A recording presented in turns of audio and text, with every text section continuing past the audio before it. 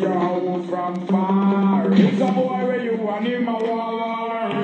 Boy, I feel go play. I do not own the rights to this music, but I'm representing for my Caribbean culture, so I'm going to play it, goddammit. Welcome to everybody that's tuning in so far.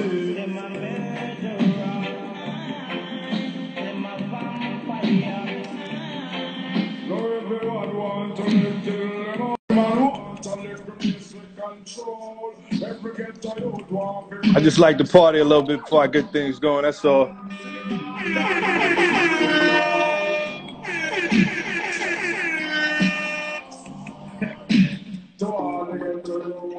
You, what's the deal, man? Chilling, man. You can hear me? I can hear you, man. I just like to set a vibe before I start. You know what I mean? All right. I just like to set a tone, man. You know what I mean? That's become ritual. That's become ritualistic, you know? Yeah. Cheers to that. Cheers, man. Cheers, man. How's everything? Pretty good, man. How about you?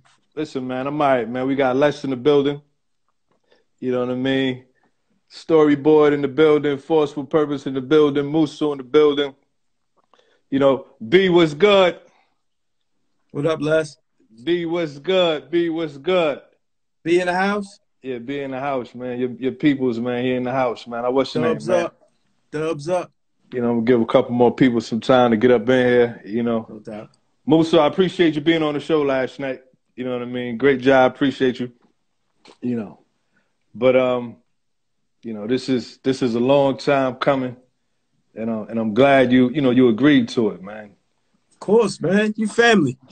You know, I always told you I had a story to tell, and goddamn it, I wanted to be the one to tell it. Yeah. Yeah, man. No doubt. So Appreciate it, man. Appreciate it. So we're going to get to it tonight. All worlds collide. You know what I mean? That's right. All right, now we're going to get to it, man. I got a special beat, man, that I had my cousin prepare for me. You know what I mean? Oh, your cousin got beats? Yeah, he got beats, man. You know what I mean? I'm surrounded by great creatives like yourself. You know what I mean? Hey, Kurt, you the plug, man. Everybody's satellite around you. Listen, man, I'm just blessed to know a bunch of extremely talented people. You know what I mean? One of them being yourself. You know what I mean? But with that being said, ladies and gentlemen, welcome. You are now tuned in to the TKB Report, and I'm your host, K. Langeron, and if you haven't seen the new story, a.k.a. Mr. Three Keys has arrived. That's right. Today's guest is the architect of Mr. Three Keys. Today's guest is also the architect of many, many masterful artistic pieces that we've seen all throughout Brick City, both our hometowns, and throughout the state of New Jersey. When you think of, you know, and I got my hip hop attire on, you know what I'm saying? You know what I mean? My Run DMC, you know, inspired attire. But when you think about the elements of hip hop, which is a culture that the world loves, a culture that we especially love, you think about MCing for sure. You think about DJing. You think about b-boying. You think about beatboxing. But there are 5 elements to hip hop. And that 5th element often gets forgotten.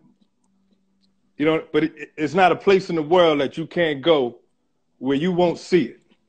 And that is the art of graffiti, urban art, street art, however you want to phrase it. And my guest today is one of the illest in the game coming out of the state of New Jersey, in the world, period. Ladies and gentlemen, help me in welcoming none other than my man, known to his cohorts, known to his compadres, known to the street culture as Dase. You know what I'm saying? I'm all hip hopped out, man. I went out and bought a yeah, man. I'm about to start b-boying. You know what I'm saying? I went out and bought a black jean jacket just to get in the vibe. You know what I mean? You know what I mean? Just to get in the vibe. Yeah, Yo, welcome to the show, man. Welcome to the show.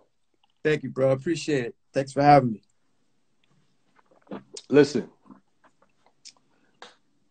I'm gonna start off with a story, and I'm hoping it wasn't your art, right? Okay.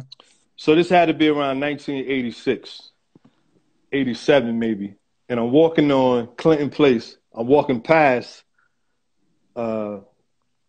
University High School. We came out of practice from Blessed Sacrament right there on Clinton Ave. We got chased off the bus stop. It was late night, you know what I mean? I ain't started doing this till later on. So we ran, you know what I mean? And we walking past, it's me, my baby brother, and like two other of my boys. We walking past University High School, and I'm reading, I call it the street literature. I'm reading all the graffiti on University High School. I'm like, damn, this is some good shit. But then it got real quiet. I said, damn, like, what is going on? I turned, and it's a dude got a gun in my face, and he just keep pulling the trigger. And I'm like, yo! And then I hear, yo, run, run, run. I look, my brothers are in the whole dash, because they seen the dude already. The gun kept jamming. But I told that story because of this. There's something about graffiti, right? Kiki, salute. I actually want to talk to her, too. Hope everything's well with you, the husband, baby girl. But I'm like, yo, Kizzy was good. It's something about that art that captivated me where I almost got shot in the face because of it, man. I've been there before, bro. You know what I'm saying? And I'm hoping that it's not your art that I was captivated by that almost got my face blown off, man. So nah, not 86, man. Not 86. You know what I'm saying? But check it. What was it about, like, graffiti that you wanted to pick that as your form of contributing to the culture? Because there ain't no graffiti artist on the planet that's not thinking about the hip-hop culture. Man, that's a loaded question. Where do I start? First of all, man, I'm pretty much a late bloomer in the game. You know, like around that time, 86, I wasn't even into graffiti, to be honest. I was like a cartooning cat, you know. My mom used to take me to this store in New York called Forbidden Planet, I think it was, Forbidden something. And they had all of these comic books that I never saw before from Japan. Yo, I was in anime back in like 82, 83 before people even knew about it. So anyway, you know, I went to school for cartooning and illustration. And my best friend, you met him, his graffiti name is Fleck now, but back then he was Dase. We was in the same homeroom. I knew they were part of it, but I wasn't, you know, I was just on the outskirts. I wasn't really part of that. So fast forward, I go to college. I'm in Philadelphia, University of the Arts. Okay. And my second year, you know, things start getting hectic, man. Like black students start getting kicked out, you know, leaving. It was hard, man. So like we kind of got a little rebellious. Them jokers started writing on stuff. I'm like, yo, let me try that, you know. So this is around the time when like Dase Effects was out. So I was like, I like that. Dase. That sounded like my name, you know, Dase. So I started writing Dase. And one of my professors was like, do you go by the name of Dase? I was like, no, what you talking about? Tried to get me to snitch up myself. I was like, nah, man. So I changed it up. I threw the E on there. Started to call myself Dase. So I started getting up in Philadelphia. Had to come home. Couldn't afford art school no more. So I get home and I'm like, yo, I want to do this. So I reach out to my boy Fleck. He's like, you know, it's kind of dead right now. But both of us unemployed, ain't nothing to do. I'm in this rebellious spirit. So I get him back into it. So he then calls Brian, B, my other brother, shout out to B.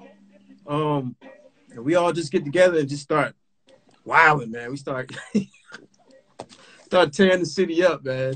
And a lot of people might not want to hear this, but I will say that event right there re-sparked the graffiti movement in Newark, because it was kind of dead up until then. So Dase, you the doctor that put the gel on the charges, and you wrote on like, yo, clear, boom, right? Yeah. So now graffiti culture is back in the city of Newark, right? So yeah. That's your beginning, and that's one of the ill stories, man. Like when you look at like movies like Beat Street, Wild Style, Crush Groove, you think that jokers are kind of born into this and just can't wait to find that white train, Yeah. you know what I mean, and tag it up. But you talked about it being a rebellious, you know, it started from a rebellious state. Yeah. Talk about that type of energy and how it like transformed into the rebirth of hip hop, because it's always a crew that comes along with that. You know what I mean? Right. There's a dancer, there's a graffiti artist, there's a DJ, there's a producer, there's a rapper, like, you know. So talk about how that all came together. Like I said, man, at the time I'm like 18, 19. So you already, you know, got a little bit of fire in you. You wanna rage against something, right? So like I said, when I get back, having trouble finding work. So I'm like, man, I could do this graffiti stuff, you know. I wasn't that good at it. I was always good at doing characters. So I said, let me start with that. Start with the characters. Then I just started practicing the letters and you know, took it from there. But yeah, it's kind of like, I don't want to compare it to a gang culture. In a way it kind of is, but it's not that negative, you know. That's part of the allure to it. Like, you know, you going against the machine, you know, you're doing stuff that's really illegal, but it's for the art, you know, it's for the love of it. So like my crew, it was a 2-man crew. I always knew them, but I never rolled with them. And they had respect. And like at that time, you're talking 92, 93, when I came home, a lot of the old heads kind of like stopped. I don't want to say it was dead, but it was really just us and maybe like a few other little crews doing stuff here and there. But when we started going out, catching wreck, it's like we woke up the city again. Everybody wanted to come back out. So, you know, that's how that started. It's just like a rebellious culture thing too, because it's underground, you know what I'm saying? You're young, it's illegal. So I just wanna say this. I checked the statute of limitations and I checked the laws. You know, defacing a building is a misdemeanor, and the statute of limitation in New Jersey is far going from 1990s. So we are free to talk about whatever it is that we need to talk about. You know what I'm saying? Moving forward, so you can be comfortable. Hagadala in the building, so you can be comfortable talking about it.